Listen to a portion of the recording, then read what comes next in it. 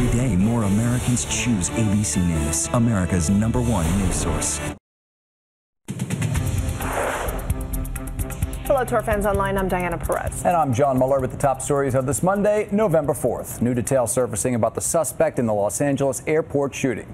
Police say a friend dropped off Paul Ciancia at LAX with no idea of his intentions. Now, according to a note found in his backpack, Ciancia wanted to kill as many TSA agents as possible and was ready to die in a shootout with police.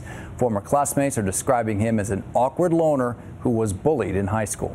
The head coach of the Houston Texans, Gary Kubiak, is in stable condition at a Houston hospital this morning. He collapsed during halftime at last night's game against the Indianapolis Colts.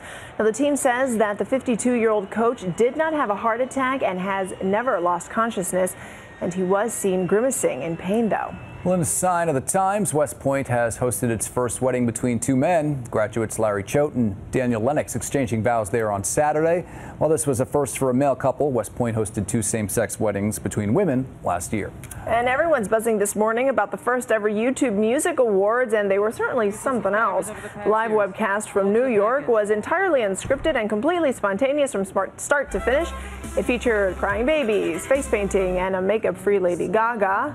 And awards were voted on by the fans. Eminem was Artist of the Year. All right.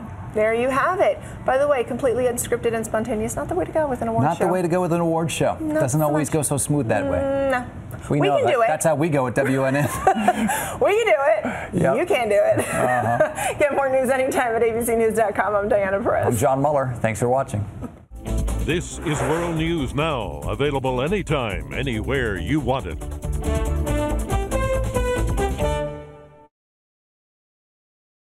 What happens when you bring hitmaker Luke Bryan, country rocker Jason Aldean, TV's Nashville stars, and Shania Twain into the spotlight? Go! Tuesday at 10. I'm back, baby. They're in the spotlight with Robin Roberts on ABC.